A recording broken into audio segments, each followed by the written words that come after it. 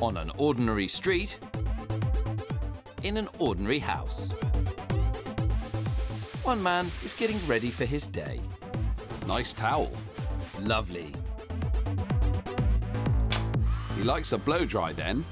Hang on a minute. Is he drying his face? Oh yes, check this out.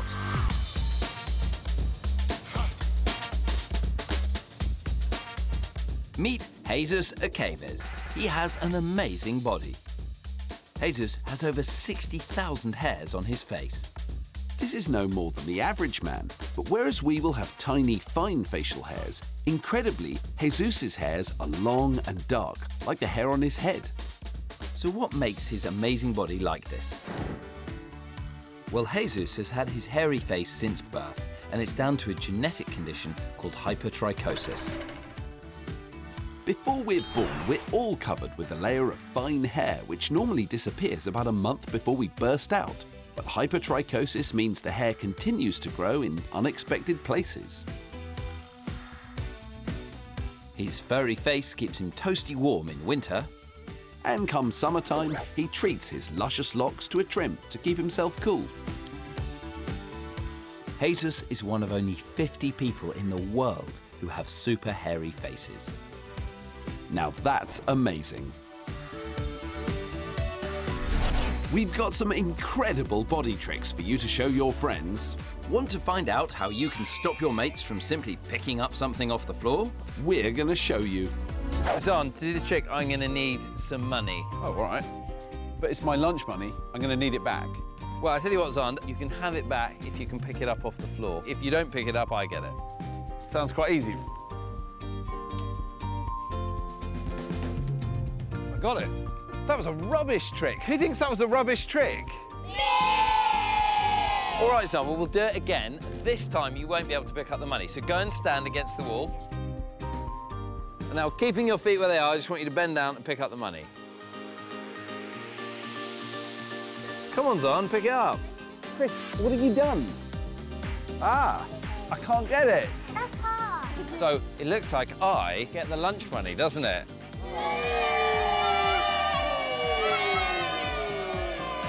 Come on then, let's see if anyone else can do it. He can't. She definitely can't. So why can't anyone, including Xand, pick up the money? When you bend over, your bum pushes back, and the wall's stopping it from pushing back. George has got it. Normally, when you bend over to pick something up, your body will adjust itself backwards in order to balance it out. So when your body's flat against the wall, you can't go backwards, and there's no chance of picking up that money. All you can do is fall forwards. So I'm going to need the money back from all of you guys. Give me my money back! Come on, Xand.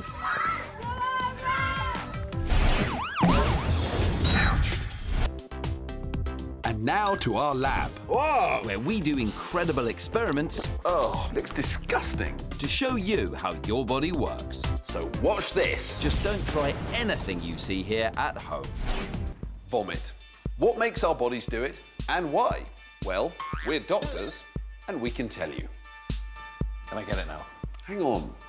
Being sick's your body's mechanism for getting rid of stuff it doesn't want, often because there's a bad bacteria or virus in your stomach. So that's the simple answer to why we puke, although it's a bit more complicated. Now can I get it? Hang on. But what's vomit actually made of? And what goes on inside our bodies to prepare us for this massive event? Now can I get it? Oh, go on then. Let's see Chris's lunch.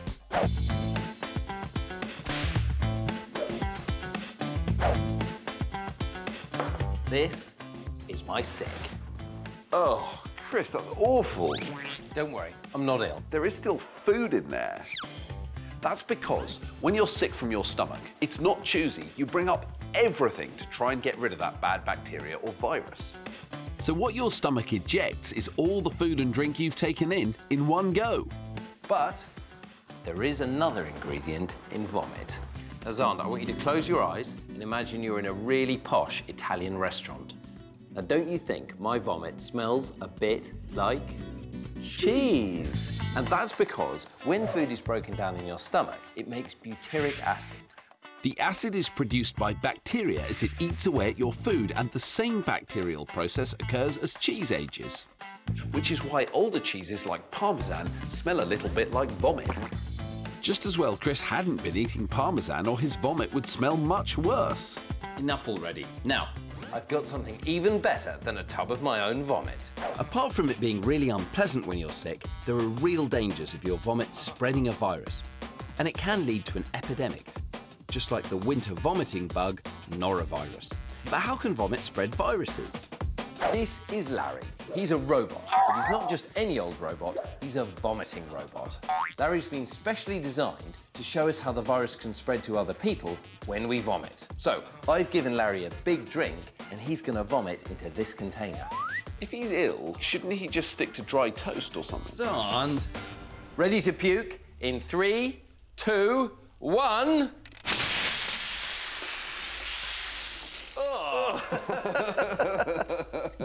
That was really powerful. It's amazing. That might look like a much more powerful puke than a human would do, but in fact there are things like norovirus that do make you projectile vomit. It's lucky we had such a big container. I think we've caught it all. Well, we can check that, Xand, because I put a fluorescent dye in the liquid that I made Larry drink. Do you think that's what made him sick? No, I think turning the knob made him sick. He's a robot, Xand. So, I'm going to go and turn on the ultraviolet lights and we'll see if any of the splashes of vomit escaped. So there's loads in the container. You can see it really well. You look outside the container, see how much there is here. Yeah, there's loads. And then over here where I am, there's even more. These are big, big drops. Some of them are more than 2 meters away from Larry. Look, Xand, it's even on you. Oh, yeah. It's all over me. It's just amazing how much mess he's made. Well, this is exactly why Larry was invented, to show just how far drops of vomit can spread. And remember, each one of these splashes has enough virus in it to make you seriously ill. So remember, if you're being sick yourself or you're looking after someone who's sick, it's really important to wash the whole area really carefully and wash your hands with soap and water to stop spreading the virus on. But it's not all bad news. Vomiting can sometimes be your way of getting rid of things that are harmful. This never would have happened if we'd just given him dry toast.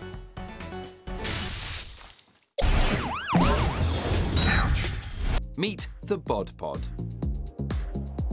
No, I'm not being sent into space. With the help of Dr. Philip McTurnan, this cool bit of kit is going to measure how much fat I have on my body. OK, so what do I do? Just get in it? No, there's one thing that you need to do first. You need to make sure that we have something that is much tighter than this. Well, luckily, I'm wearing my Operation Ouch leotard.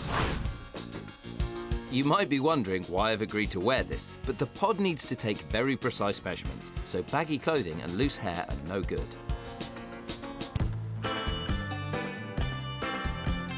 This device works by measuring the amount of room my body takes up in this enclosed space.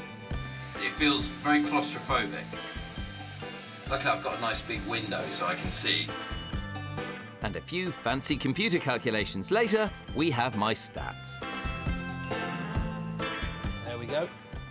Percentage fat, 13.8%. That's very good. It means, you know, you're fit, healthy, and you've got the right amount of fat, that's for sure. So if I'm 13.8% body fat, how much fat is there on me? And to give you an idea, this is standard cooking oil, but if you had 12 bottles of this would equate to how much fat you have in your body. This is a really nice illustration of how amazing fat is as an energy store. I have 12 bottles of fat like this in my body, and that's enough energy for me to run 30 marathons. And it also explains why fat is so hard to get rid of, because you've got to do a huge amount of work to get rid of a relatively small amount of fat. So more exercise will get rid of it, but to understand why too much fat can be bad, we need to get a closer look. I'm about to have a fat biopsy, and that's when some fat is taken out of my tummy using a huge needle. Now, obviously, Xand and I aren't afraid of big needles, but if you're squeamish, you need to turn off the television, leave the room, and go and hide under your bed. Done that? Good. Dr. Milan, show us the needle. I told you it was big. Xand, where's Xand? Xand said he'd do this. Too late. I've had a local anaesthetic, so I can't feel anything. and the doctor's cut a little hole in my tummy so that he can get that huge needle in and some of my fat out. Oh, wow, yeah. So this yellow stuff floating on the top here, this is the fat from my tummy. And the average person has 50 billion fat cells, more fat cells than there are people on the planet. Now, it may look like we've used a huge needle and not got very much fat, but we don't need that much because we're going to have a look at some fat up close under the microscope. So let's see what the cells actually look like. These are my fat cells, and these belong to a person who has a higher fat content in their body. Why are their cells looking different to mine? We can see from here you have a lot smaller fat cells. Now, someone who has more weight, they have bigger fat cells. So a person with more fat doesn't necessarily have more cells, they've just got more fat in each cell. Yes, so eventually the fat spills over, and then what happens is you can get fat in your liver, you can get it in your heart, which affects how they function and how your body functions as a whole. So, although body fat is vital to life because it's where the energy from the food we eat is stored, it's really important we have the right amount of it. Too much of it can put you at risk of conditions like heart disease and cancer. So I, for one, am going to keep up with my exercise. I must get Xand one of these leotards. No chance. Earlier, Mason came to accident and emergency after injuring his ankle. Let's catch up with him. Back in Sheffield, 8-year-old Mason is in with a badly swollen ankle. Mason was trampolining and jumping as high as he could, but his cousin was on the same trampoline. They smashed into each other, toppled down, and Mason twisted his ankle. Ouch! Dr. Beavis has x-rayed Mason's foot and has seen a small fracture. Mason's going to need to have a plaster cast on for a few weeks, so why is he so happy? Got what I wanted, crutches. But before he can get them, he needs to prove he can use them. First, he needs to get his plaster cast on. I'm never going on a trampoline ever again.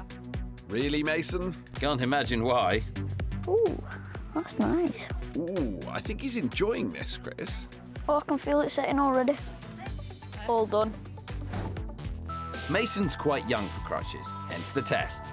You getting me crutches now? Yeah, but it all depends on if you can work them. Because she says you're a bit little, but because you're so tall, they're going to try. They're my crutches. The moment of truth has arrived. It certainly has, Xand. But hey, Mason needs to show the nurse that he can get about on the crutches without falling over. let's do it. He's styling it. Success! So, armed with his new crutches, Mason speeds off, ready to impress the girls. Was there ever any doubt in your mind? Little wobble, but not major. And what has he learned? Don't never try and do as high as you can on a trampoline, because that's what happens. Careful, Mason. Bit stumbly, but off we go. Bye! This is a tiny camera. I'm going to look inside Chris's head with it. Now, you must never put anything in your ears or you could cause permanent damage. We can only do this because we're doctors. Oh, that's great. That is Chris's eardrum. Lovely. OK, Chris, what I want you to do is close your mouth, plug your nose, and now blow out gently. Oh, that's really good. That's lovely. So what you can see there is Chris's eardrum bulging. Now, the eardrum is a very thin membrane which acts like a drum. That's why it's called the eardrum. It vibrates when sound waves hit it, but it has another important job. It protects the very delicate middle and inner ears behind it. But there's something else lurking inside your ears that we want to show you. Tell you what, Xand, give me the camera and I'll have a look at your ears. Can you see that gooey, yellow, browny, crumbly stuff? That is Xand's earwax. How much do I have? A lot more than me. That's great, because earwax is in our ears for a good reason. But what is earwax, and why do we have it? Well, we're going to show you. Yep, I can see right through to the other side. What? Really? Well, how many fingers am I holding up then? 3. Wow. Didn't think that was medically possible. Now look, that is a good sample of your earwax. It's not pretty to look at, but it is brilliant stuff. Earwax is actually a type of sweat. Some people get more than others, just like some people sweat more than others, but everyone has it. When the earwax is produced in your ear canal, it's runny, but it dries out as it works its way out of your ear. This takes about a month, and it's helped along by you yawning, chewing, chatting until it flakes out of your ear naturally. So next time you get told off for chatting in class, you could always say you're trying to work out your earwax. Xand, what are you doing? I was just tasting it. I can see that, but why? Guess I just wanted to know what it tasted like. Well, what does it taste like? Actually, it's not very nice. It's very bitter. And that's because earwax is made up of around 40 different substances. The main ones are fatty acids and cholesterol, and none of them taste very nice. Plus the fact that it's been in your ear for about the last month. Anyway, now we know what's in earwax. What's it for? Well, to show you, I've got a model of Xand's ear.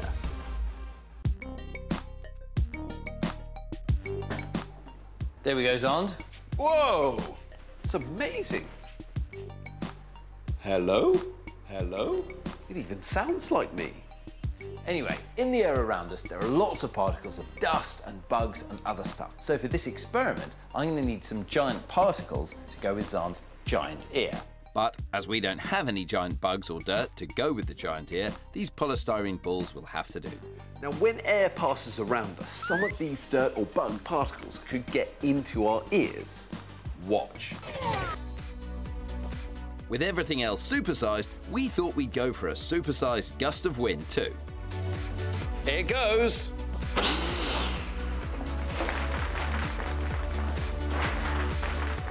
See how many went through the hole? If this was a real ear, all the dust and dirt particles that went through would have clogged up the eardrum and damaged the inner ear behind it. So here's the only problem with this otherwise amazing model. It doesn't have any earwax. So let's smear an earwax type gunk in there and see what happens.